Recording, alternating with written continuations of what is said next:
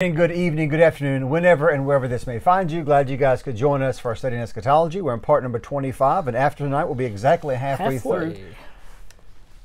We're in the book of Revelation, going through chapter by chapter. We are going to be in chapter number 8 tonight and look at the seventh seal, the seventh trumpet as we go through this.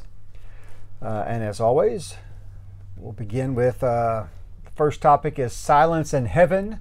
Silence in heaven, and if you don't mind getting those verses for You bet. Revelation 8:1, when the Lamb opened the seventh seal, there was silence in heaven for about a half an hour. And we have to stop for a half hour, not do anything. Right. Right? Right. May be symbolic of something. There are three reasons for this silence in heaven, and I'll show them on the screen here. Number one, the silence in heaven for the space of a half an hour is a sign of deep respect and awe in the presence of the judge of all the earth. The second one? The half-hour silence in heaven is the result of somber reflection on what has just been revealed. And number three, the silence in heaven is due to the severity of the actions of the Lord God is about to take. So it's kind of a pause in action. It's a pause to think about what's just been revealed. It's a reflection on that, and then it's a pause to kind of catch our breath before what we see to happen with the rest of the trumpets and all this sort of a thing. You familiar with the phrase, Jerry, vengeance is mine? I am. And who in the Bible says, vengeance is mine, I will repay? The Lord. Right. God, in the end, God balances the books. Right. Amen. And God will get justice. And you know, we live and we see a lot of injustice in the world because the world's imperfect. And we see people who are just claiming to be Christians, who are wolves in sheep's clothing, who preach a prosperity gospel and live in opulent mansions, very, very wealthy, and fly private jets and this. And you think, man, they'll get what's coming to them, and I think that they will. They will, unless they repent. Yeah, that's exactly right. And we do pray for the repentance. And we do know of people who have, committed crimes and gotten away with it. But really, you don't, in the end of things, in the cosmic scheme of God's justice, you don't get away with anything. Amen. But from the perspective of the Bible, vengeance is God's, and He ultimately has the right to dole out punishment. Right. And we're going to see that tonight as we read Revelation chapter 8. But before we get there, Luke chapter 18, verses 7 through 8, Jesus says, All right, and will not God give justice to His elect who cry to Him day and night? Will He delay long over them? I tell you, He will give justice to them speedily. Nevertheless, when the Son of Man comes, will He find faith on the earth, or on earth? And I think that this phrase, Son of Man, comes when He returns. I think when Jesus uses that phrase, it's not in reference to second coming, the second advent. It's often in reaction to His rejection and His coming in destruction and judgment upon that generation. Now, Paul will take that phrase, coming of the Son of Man, the clouds of heaven, and he's going to refer to Christ's glorious second coming as Advent. But that's a different time. Before Christ's crucifixion, His earthly ministry, that phrase is often used to describe the destruction of Jerusalem and the apostate nation. Paul will use that differently. Paul redeemed words and used them differently. Right. There's different comings of Christ in the Bible. There really is. We're celebrating the season of His first coming. There is the future second coming, the end of all things, and then there are the comings of Christ in judgment, or the comings of God in judgment in the Old Testament. Amen. Revelation 8, 2 through 5. Then I saw the seven angels who stand before God, and seven trumpets were given to them. And another angel came and stood at the altar with a golden censer, and he was given much incense to offer with the prayers of all the saints on the golden altar before the throne. And the smoke of the incense with the prayers of the saints rose before God from the hand of the angels. Then the angel took the censer and filled it with fire from the altar and threw it on the earth, and there were peals of thunder, rumblings, flashes of lightning, and an earthquake. All right.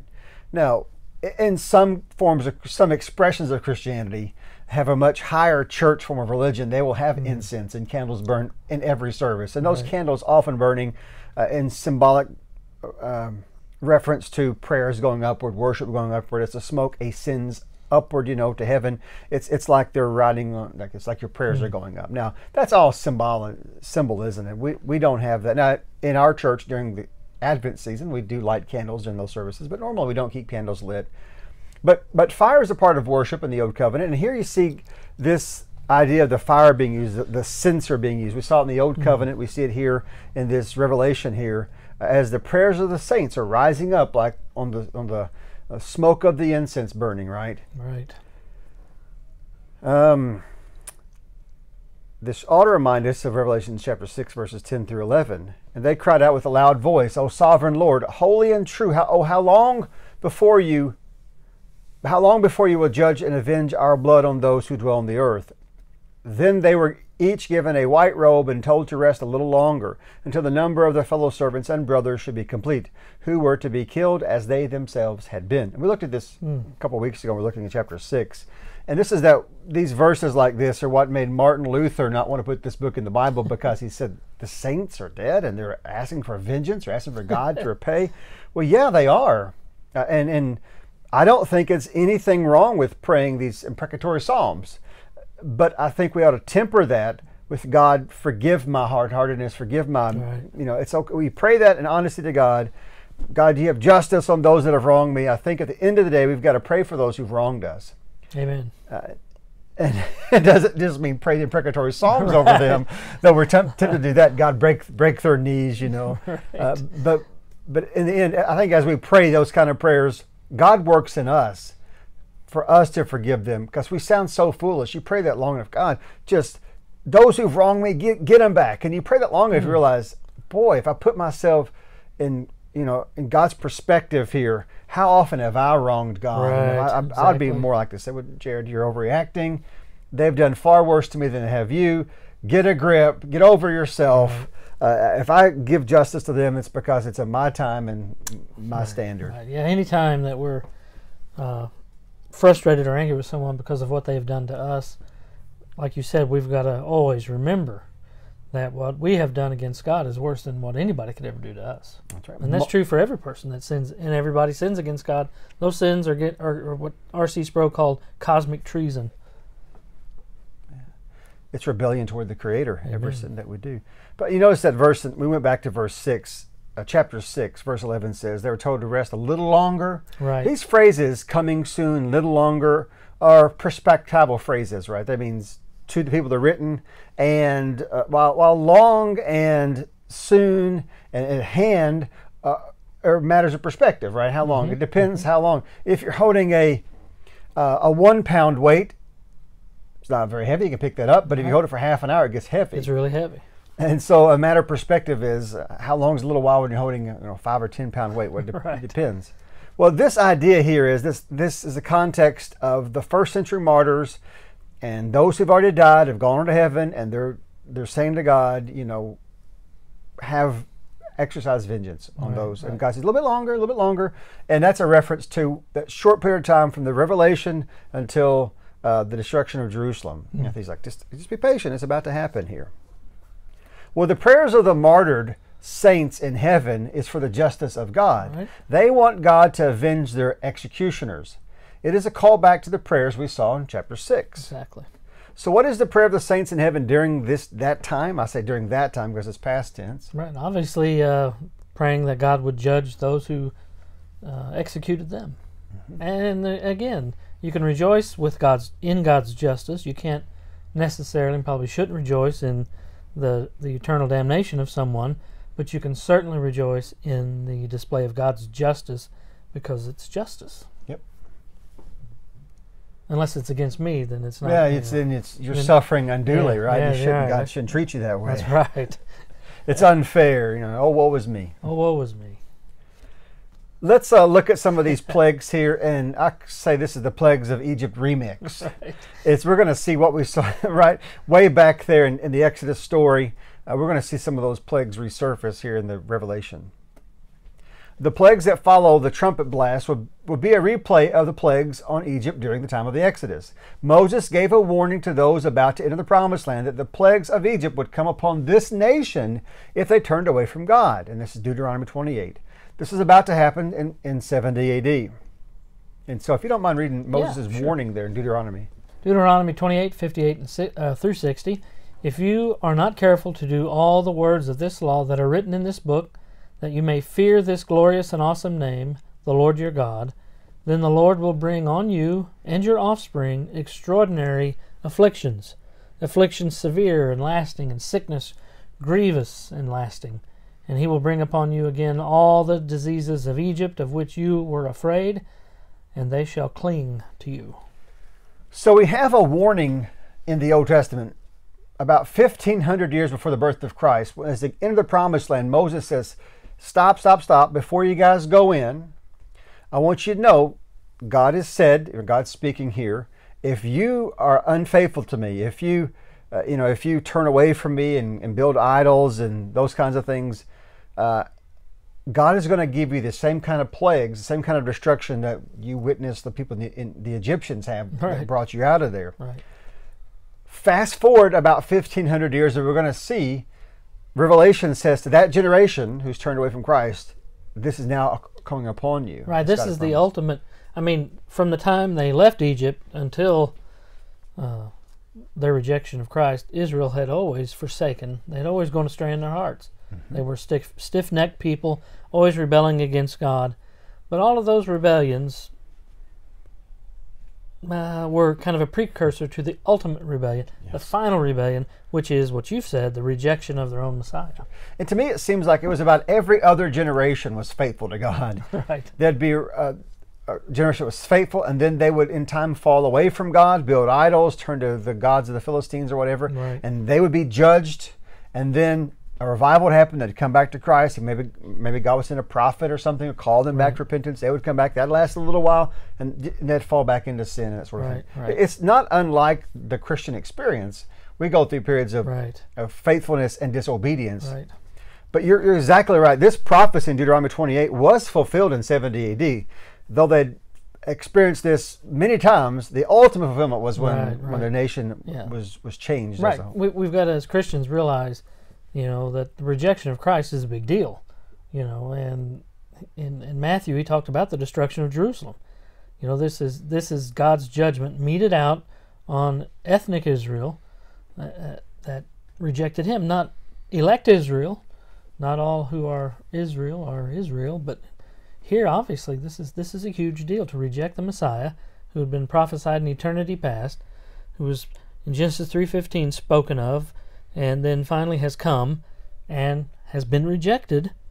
Then they're going to receive the plagues of Egypt.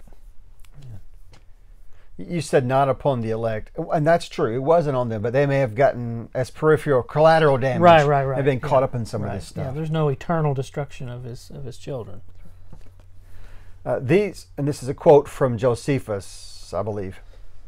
These Roman troops, as if orchestrated by God, and this is an incredible quote, these Roman troops, as if orchestrated by God, arrived in Jerusalem in the Jewish month of Tishri, a month that begins the Feast of the Trumpets, called the Day of Judgment. Wow. It is on this day that trumpets sound the somber days of atonement and final judgment. Thus began the Jewish war. Wow. The war on Jerusalem was the wrath of God being poured out on an apostate nation. Jesus predicted this during his earthly ministry. Luke, various places there in Luke. The sounding of the trumpets during Tishri or September literally correspond with the sacking of Jerusalem in 70 AD. Isn't that amazing how God in his, I say foresight, God knew this already. Right. But certainly before it happened, God knew that he would coordinate the fall of Jerusalem with this particular month. Right.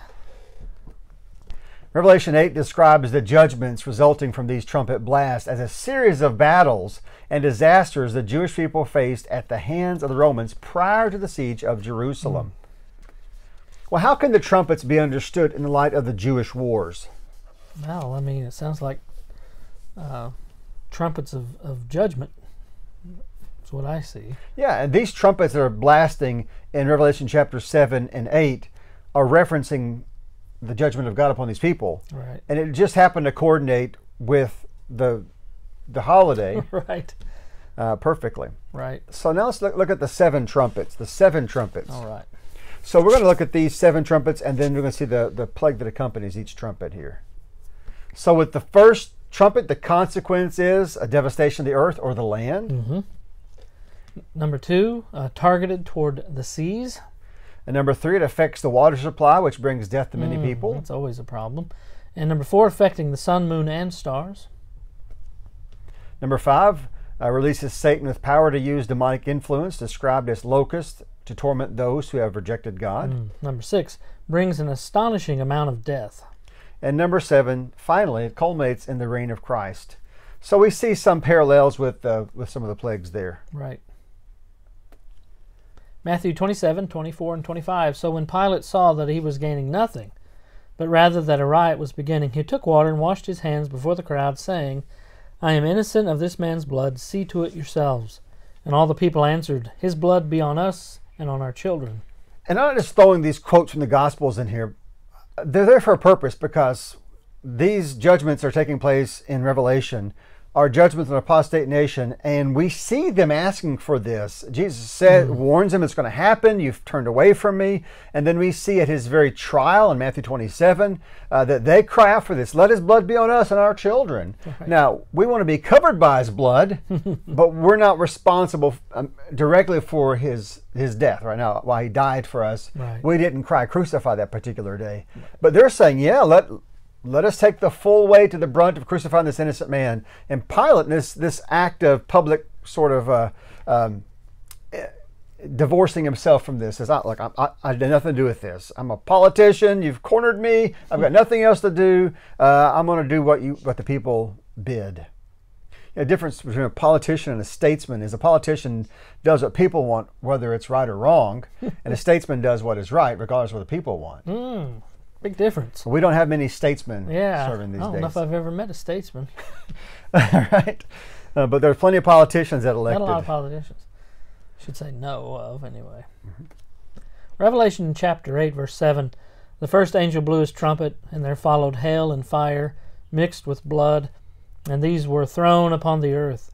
And a third of the earth was burned up, and a third of the trees were burned up, and all green grass was burned up. So we see a devastation on the land when that trumpet blows.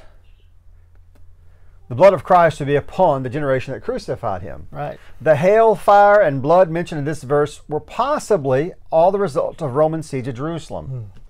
A battering ram was defended by siege towers from which soldiers shot arrows and hurled stones at the people defending the city walls. How would the blood of Christ be poured out in the earth? Well, you mentioned, the blood of Christ was spilt on the cross. It was an atoning sacrifice to redeem a people unto God. But here, in context of what the Jews who rejected Christ and called for his crucifixion said, his blood be on us. So it's not atoning blood, it's his murder, basically. Yeah. It's a blood of justice. Right. It's a blood of God's wrath being poured out upon those people. Right. So the hailstones mentioned in Ezekiel 13:13 appear to be these stones launched at the people of Jerusalem during the siege. The Roman catapults hurled stones, we'll look at this in the future, that weighed about 100 pounds, weighed a talent or 100 pounds each into the city. Cutting weapons like axes and swords are called the fires of blood.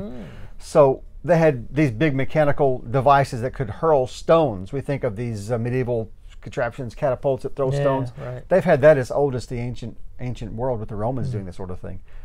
This idea of it raining down hailstones that weigh 100 pounds, that literally happened in the siege of Jerusalem. When God says it's going to happen, a lot of this is figurative, but some of these details I think are pretty spot on, literally, in the context. Yeah, I mean, God in the Bible, he often does move heaven and earth to accomplish his purpose. He'll, it really will be some sort of cataclysm that he uses, but oftentimes God uses means to accomplish his end, and that's certainly true with the preaching of the word, people hearing the gospel, but it's also true with armies. He always and forever seems to be using rogue nations to accomplish his purpose.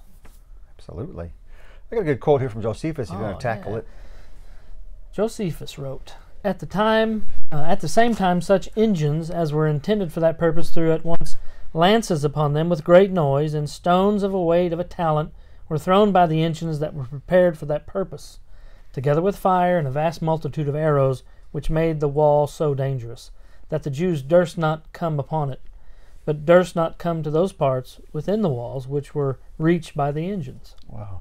Can you imagine? I mean, the momentum a 100-pound stone has being thrown in a direction. Right. Cannonballs, when launched from cannon, weigh far less than 100 pounds. Right. I would assume on the battlefield could just mow down troops. Right, You think of right. those Civil War, Right. 100-pound stone crashing into the walls, going over it. It was just enormous thing. No. Well, how does John use the apocalyptic imagery to describe the destruction of Jerusalem? Again, he's using the symbolic language of judgment as a natural kind of cataclysm to draw attention to the fact of what we see happening with Rome against Jerusalem. His metaphors are describing actual things. Probably not Apache helicopters, because it's probably a little closer to the prophecy than a lot of people think with the destruction of Jerusalem. Revelation 8 and 9, the second trumpet is the first plague of the Exodus. The second angel blew his trumpet, and something like a great mountain, burning with fire, was thrown into the sea, and a third of the sea became blood, a third of the living creatures in the sea died, and a third of the ships were destroyed. Okay. And the first plague on Egypt would have been Turning the water, the Nile to blood, right? That's right. Matthew 21:20-22. When the disciples saw it, they marveled, saying, "How does the fig tree wither at once?" Verse 24, Jesus answered them in Matthew 21, "Truly I say to you, if you have faith and do not doubt, you will not only do what has been done to the fig tree, but even if you say to this mountain, be taken up and thrown into the sea, it will happen. And whatever you ask in prayer, you will receive if you have faith." So maybe these are some of those martyred saints, the apostles that died before the destruction of Jerusalem, crying for the destruction, vengeance upon those that killed them. And God's going to throw a mountain into the sea, so to speak. And this becomes literally true when we see these martyred saints praying for the wrath of God. Stones thrown into the sea, kind of a thing. Fascinating. Certainly dovetails nicely, doesn't it? It does, very nicely. It's a good quote from one of my favorites, Doug Wilson. Doug Wilson contends that kingdoms are frequently called mountains in the Scripture. In this case, the mountain is Jerusalem. Jesus alluded to the mountain being cast into the sea when he cursed the fig tree in the judgment of apostate Israel. Now, if we keep this imagery here consistent, right? If Jerusalem is the mountain, and the sea could be, they didn't pick up the Jerusalem and literally put it into the sea, Right. But being scattered, like the sea often represents the nations. Right. So Jerusalem being scattered to the nations, the people of Jerusalem being scattered abroad, is probably what's referencing. Yeah, I mean, the sea in the Bible, when it's used metaphorically, often represents, an approaching nation, a conqueror, a plunderer or something. I mean, they came across the sea, so you look to the sea and you'd see the enemy coming. In Revelation, it talks there'll be no more sea. Maybe it's a reference to, no more attacking armies. So that's right. And this is a point secondary to this discussion, so to speak. The Philistines, which were a thorn in the side of the Israelites for many, many years, they weren't originally from Palestine. They were seafaring people who traveled from Asia Minor, Greece, somewhere, maybe further west than that. Kaftor, right? Or so, I think that was what where they were from, or what they were called, which would have been around Greece, that area, like you said, Asia Minor. And they arrived by boat. They came, I understand, when they first entered the Promised Land before the conquest. But anyway, so the idea of the sea is very common in that context to refer to enemy nations. Yeah. Philistines were people of the sea. They were. Or what that word means. Yeah. Philistine. This trumpet can be understood as the Roman conquest into Galilee as the start of the Jewish wars. Those escaping to the Mediterranean Sea were, for the most part, killed by the rough waves and dashed upon the rocks. Josephus wrote, quote, "Inasmuch that the sea was a bloody long way, some of the Jewish rebels attempted to flee by crossing the Sea of Galilee." Concerning this, Josephus wrote, "One might see the lake all bloody and full of dead bodies, for not one of them escaped. And a terrible stink and a very sad sight there was on the following days over the country. For as for the shores, they are full of bodies, full of shipwrecks, and full of dead bodies, all swelled." So when the Romans came in, they wanted to kill them thoroughly. And you couldn't escape by land, sea, or air. And any escape route that wasn't already cut off, you were just killed along the way. And that's a quote from Josephus. Is not a preterist. He's a Jewish person by ethnic descent. He's a Jewish person by faith, but he has no no reason to make this stuff up. When he's writing this, he's writing this as a historian in the first century, just recording what he saw. Right. The Jews fleeing to the south way of the Jordan River fared no better. It was there that 15,000 Jews were killed. Josephus wrote, quote, "The Jordan could not be passed over by reason of the dead bodies that were in it, but because the lake of Asphaltitis, the Dead Sea, was also full of dead bodies that were carried down into it by the river." Wow. Asphaltitis. It sounds Asphaltitis. like There you go.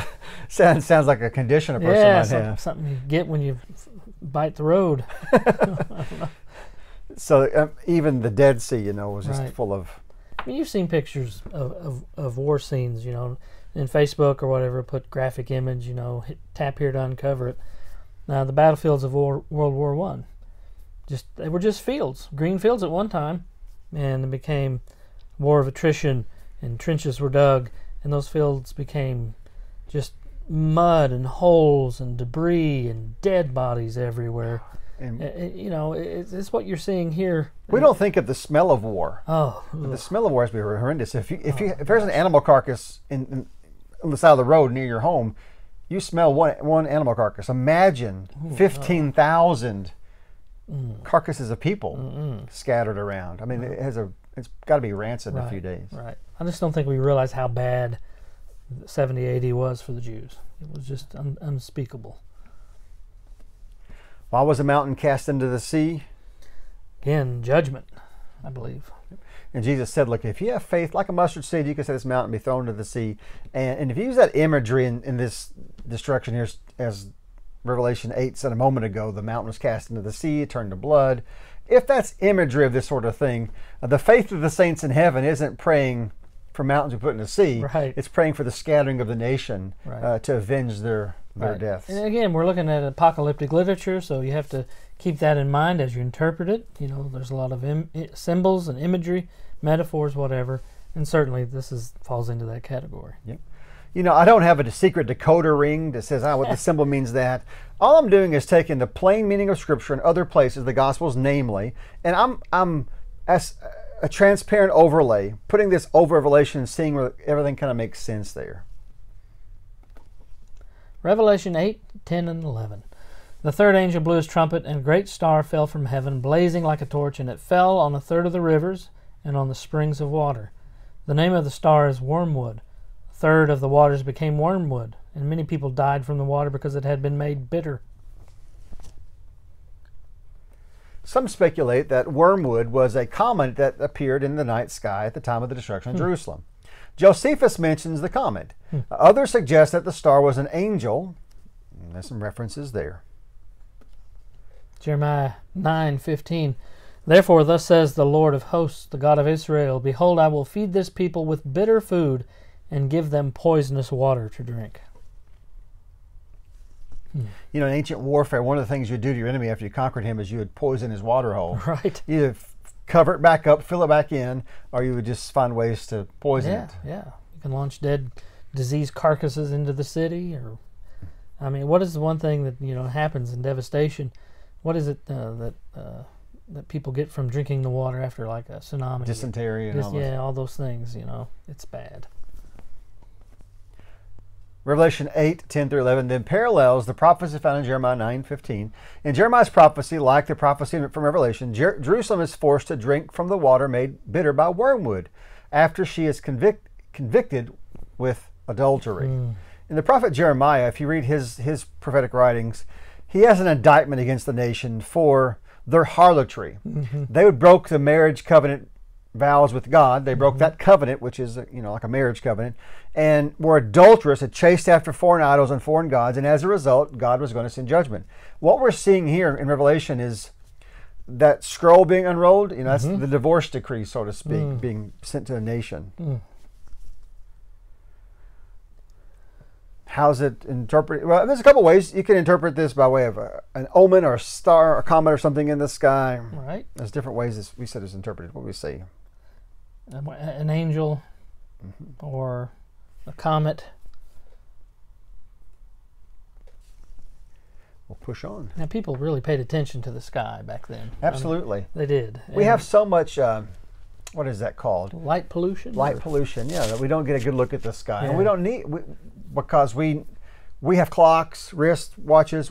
If you're familiar with the night sky, you can tell by the placement of the moon or where the stars are about what time it is in the night. People say like the third watch or the ninth watch, these references to nighttime with no clocks. They were just looking at the positions of stars in the sky. You know, the moon will come up on the horizon and then will set at a certain pace. Or you can know the season of the year in the northern hemisphere by where things are, where the constellations are. We're totally oblivious to that stuff. Oh, yeah. If we're outside at night, it's because we happen to be going to our car or going back into the house or something. We're just walking. We don't stop and look up enough. Right. But any anomaly or anything that looked odd in the sky, a comet or something that wasn't supposed to be there, was often an omen. It was often foretold something disastrous happening to him. Right. All right, so we'll move on. Push on, all right. Revelation 8:12, the fourth trumpet is the ninth plague of the Exodus. The fourth angel blew his trumpet, and a third of the sun was struck, and a third of the moon, and a third of the stars, so that a third of their light might be darkened, and a third of the day might be kept from shining, and likewise a third of the night. Now we keep seeing a third of the moon, a third of the mountain, a third of the oceans, a third of the people. That's just more typology. It's just more symbolism there. It means just short of total devastation, right? It means it's short of total annihilation here. Not every Jewish person died in the conquest in 70 AD. Not every person in Jerusalem died. Many were taken off and scattered among the nations. Right. But it is a judgment, and if your nation lost a third of its population, literally, it'd be devastated. Yeah. It would take several generations to get back a third of your population. It doesn't happen overnight. Yep. So it's this fourth trumpet is like the ninth plague of the Exodus, where the sun gets dark and that eclipse happens over the face of the earth. Well, Josephus records that during a thunderstorm, the sun, moon, and stars were darkened from Jerusalem. And during this time, the Idumeans broke into Jerusalem and killed the high priest, Ananias the second. Excuse me, I'm adding another generation there. So in what ways were the sun, moon, and stars dark in the first century? Well, I mean, here Josephus recorded a thunderstorm, and you know how dark it can get with the big old heavy thunderstorm. And you can see the moon sometimes in the daylight when the sun is shining. But it was probably a prolonged thunderstorm that covered day and night. It was bad enough that it seemed like an omen to the people. Right. It was an unnatural kind of a thing. Right. Revelation 8:13. Then I looked, and I heard an eagle crying with a loud voice as it flew directly overhead. Woe, woe, woe to those who dwell on the earth at the blast of the other trumpets that the three angels are about to blow. And this is a reference, Deuteronomy 28:9, God says to Moses, it's that warning text, if you go into the nation, you commit adultery, this is going to happen to you. 28:49 says this, the Lord will bring a nation against you from afar away, from the end of the earth, swooping down like an eagle, a nation whose language you do not understand. Now, he's looking ahead, I think, 1,500 years, right? This is time of Moses, to when the rebellion of the Jews will be completely full. They'd apostatize at that point, have turned away as far as they can, and he's predicting a nation, a Gentile nation from far away, swoops like an eagle. The end of the earth, Spain was about as far as you knew, and that's where Paul was wanting to go to take the gospel to, and that would have been the ends of the earth for people living where Jerusalem was located. And that was still the far edge of the Roman Empire. Rome still had that land. Right. They wouldn't get Great Britain, I think, until a little time after the first century, maybe. Well, the eagle in this passage calls to mind the threat of invading nations. God used the image of the eagle as bringing judgment upon apostate Israel. The symbol for the eagle is the army of Rome that used the eagle on their standard. The Roman standard was a pennant, a flag, or a banner suspended or attached to a staff or pole, which identified a Roman legion, like infantry or cavalry. The most famous of these is the eagle. And you see that SPQR on their it means Senate Populus Romanus, the Roman Senate and the people. They came in representing all those things when they conquered. It's not a coincidence, I don't think, that when God said they would come like an eagle, that they're literally carrying the banner of an eagle when they came and sacked their town. Right. Now, it does refer to the way in which they swooped into the town, and an eagle is a bird of prey, and it swoops in, and it can pick up rabbits and mice and moles and fish and big, and eat them. And it's like that's how quick the Romans descended upon Jerusalem.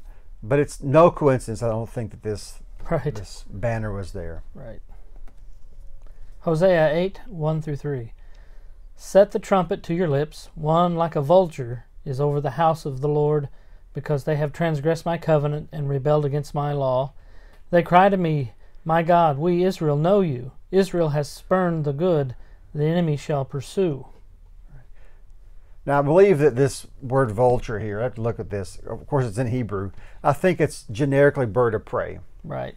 And it can also be translated as much as eagle as it could vulture. Right. It's just kind of the preference of the translator. Right.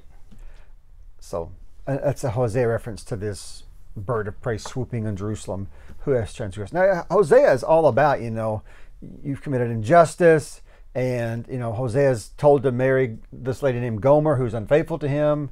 Remember the story of Hosea? Oh, yes. And God says, you're going to marry this lady who's unfaithful. She's a prostitute, right? And she bears 3 kids that aren't Hosea's, and he has to they name these kids, right?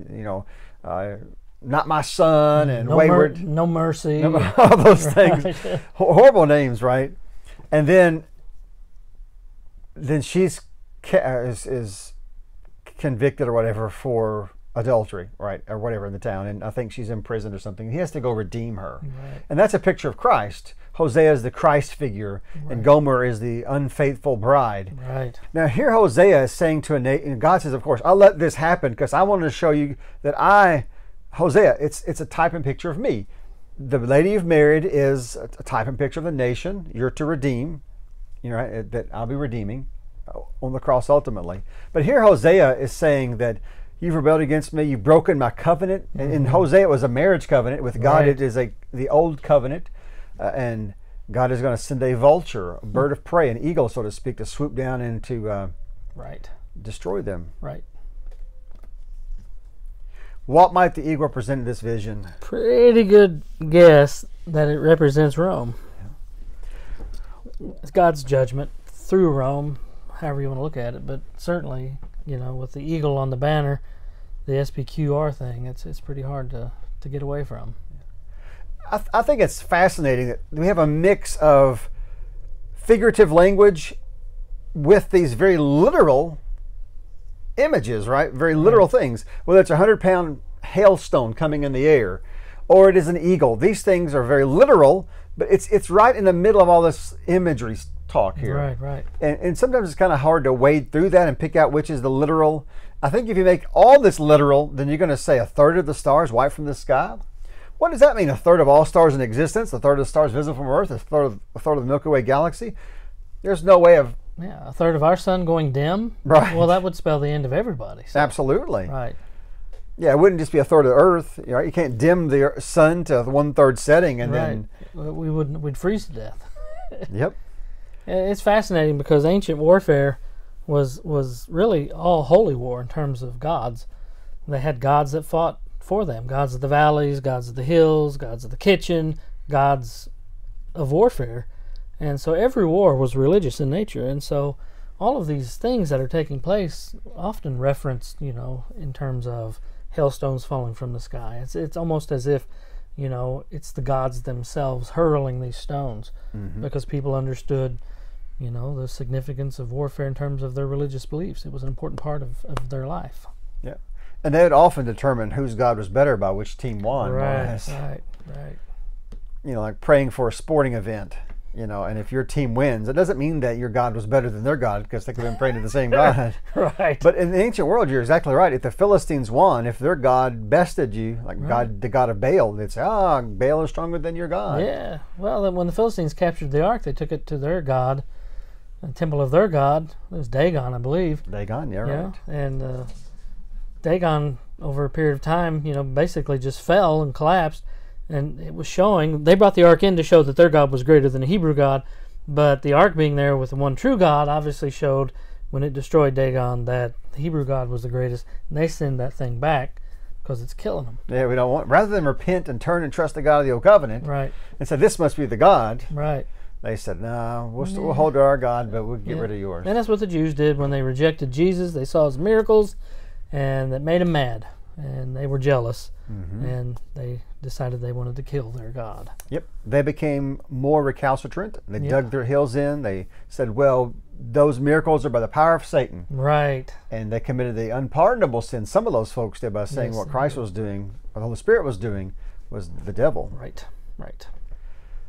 Well, I hope you guys enjoyed this tonight. It is a fine mix between very literal things that happened and this imagery, and sometimes you gotta kind of figure out which is which. And the only way that I know which is which is because I look at first century secular histories, and I say, well, seems to be pretty literal, and this is more imagery sort of stuff. Right. There's a lot in there that talks about, at hand and shortly. That once you need to accept that and start thinking that this was given, that it would be fulfilled a little closer at hand than what a lot of people today would consider. Yeah, that's one of the interpretive keys. So the context cues, those 7 phrases: near, at the door, at hand, soon to pass, all those things, a little while longer. Right? Those 7 phrases that's used again and again.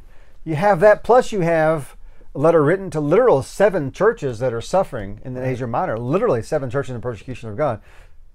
But all of that, those are contextual cues in Revelation, but outside of that, you have Jesus's Olivet Discourse predicting the destruction on the apostate nation. So you have all these things within Revelation itself and within the rest of canon and outside of canon of Scripture from secular first century historians that point toward a first century fulfillment of this stuff. Amen. Amen. There's a lot of similarities between Matthew, was it 24, right, and what we read in Revelation. And of course, there are other passages in the Bible that do speak to a far future event of Christ coming, but it's pretty plain and obvious. That's what the author's talking about. So just stick close to the Word and let Scripture interpret Scripture. Follow those contextual clues, especially when it talks about near at hand, and try to, keep yourself grounded in the Word and divorce yourself from a lot of the end time speculation, sensationalism. Yes. And there are some prophecies that do have a long range prediction. I think of Daniel, for example, predicts the same thing that Jesus predicts: the abomination that causes desolation, the apostate nation being judged. Daniel predicts that, but in Daniel, God says in 600 BC, seal up the scroll, the time is not near. But in Revelation, the same exact imagery is given of the same judgment of the apostate nation and this sort of thing. But it is, don't seal it up, John, because the time is at hand. It's the same thing. And the difference of 600 years is the difference of it being fulfilled soon, near at the door, or still being a long way off. I think it's Isaiah, correct me if I'm wrong, that prophesied to the king. The prophet asked the king, asked for a sign. The king said, I wouldn't do it. And the sign was that a virgin will conceive. Okay? And that didn't happen till centuries later with the birth of Christ. Well, hello, Tilly. You heard your voice up here. It's your favorite visitor. I guess we'll go ahead and close out in prayer. All right, let's pray. Close that, brother? Yep. Father, thank you so much, as always, for our time together in your word. Help us to look at your word with a hunger for truth. And, Father, a willingness to be open-minded to your word, and that if we're wrong in something, that we'd change it. Father, be with all the folks who will listen to this, and be with them and the decisions that they have to make and the things that they're going through, Lord, all of us. And be with our churches and help us to be true to you.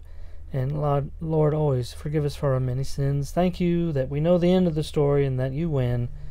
Help us, Lord, to be on your side. In Jesus' name, amen. Amen. Tilly, you're getting into trouble here. Knocking stuff down, unplugging things. She likes her Jerry. Oh, man. Like anybody pet her. Yeah, loves that. Yeah.